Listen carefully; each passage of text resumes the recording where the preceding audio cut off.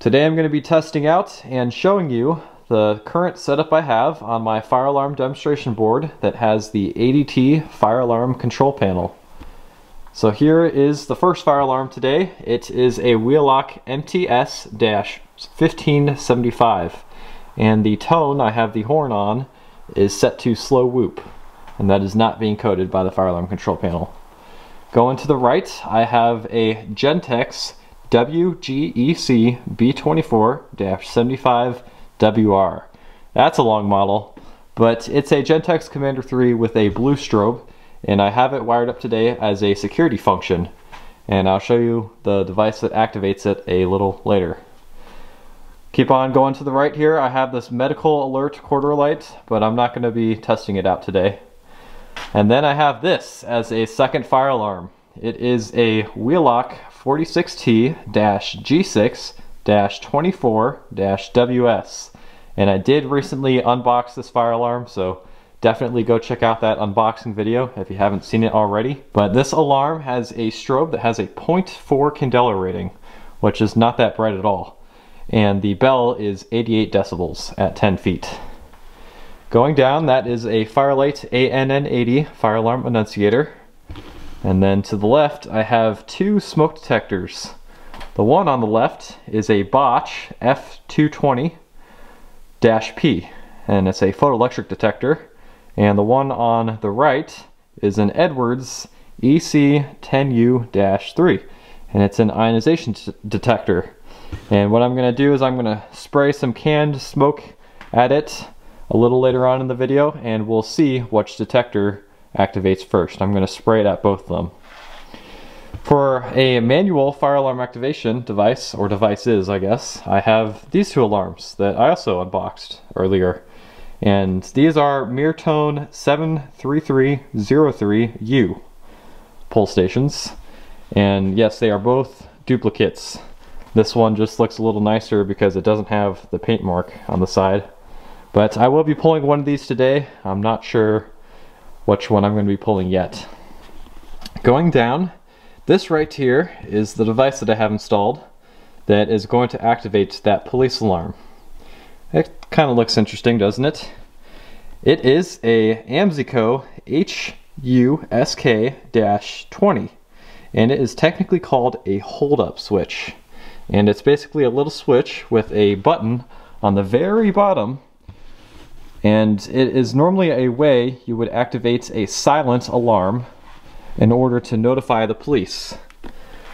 So these are normally wired into security systems, and they normally wouldn't activate a loud alarm like this one. It just silently called 911 in the background, but it's how I have it wired up today. But usually these are installed in places like banks where you can trip the alarm and the police will be en route without anyone knowing.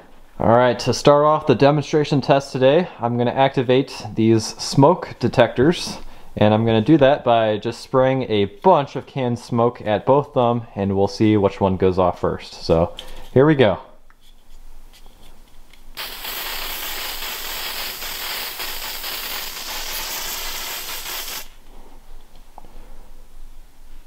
There we go.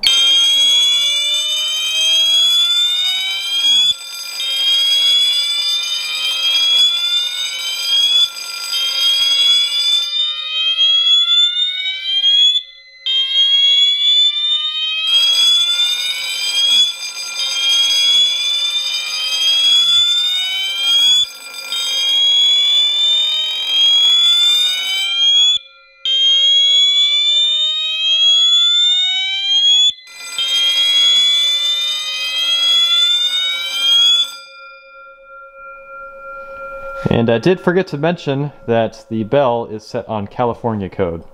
So it goes for a little bit and then it stops for a little bit. And as you can see, it looks like the Edwards detector, the one on the right, never activated. And the Bosch detector was very quick to activate. So that's kind of cool. I guess we'll try and spray some more smoke at the Edwards one and see if we can get it to activate. This is a very old detector too, and it's ionization, so it might be losing some of its sensitivity.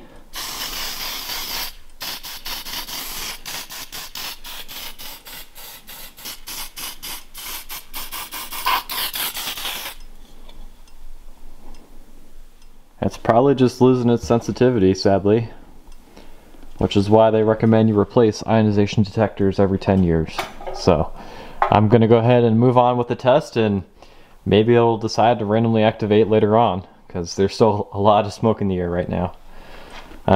Let's go ahead and pull one of these pull stations. I'm thinking we're going to go ahead and pull this one. So here we go. It says pull here in case of fire. So you just pull it and the whole cover comes down, kind of like a Firelight BG8. So here we go.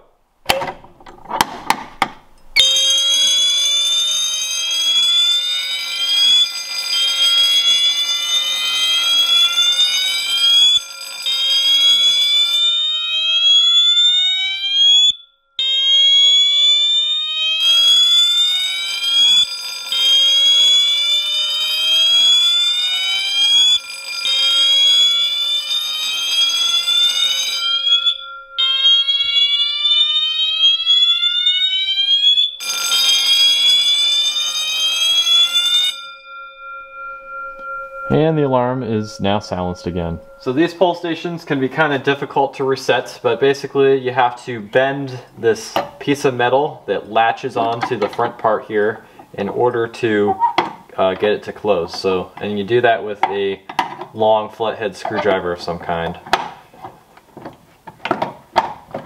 Just like that. And we'll go ahead and pull the other one, might as well, while we're here.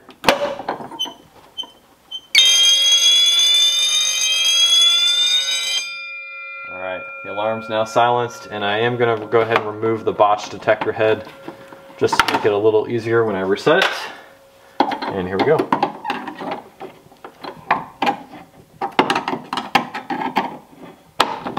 Just like that.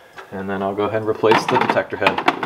Both the pull stations are now reset, and before I reset the main fire alarm control panel, I am going to go ahead and activate that AMSICO hold-up switch. So once again, in order to do it, you just push the button that's on the bottom of it. Here we go.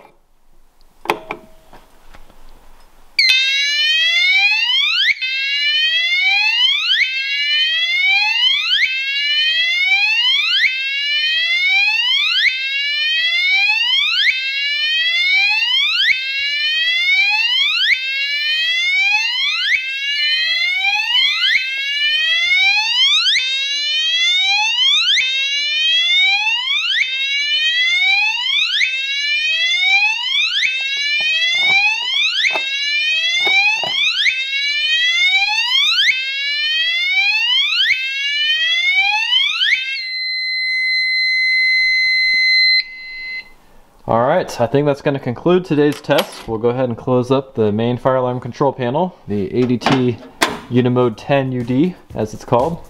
Thank you all for watching. Rate, comment, and subscribe. If you found any of this interesting, definitely go check out some of my other videos too. Have a great day, everyone.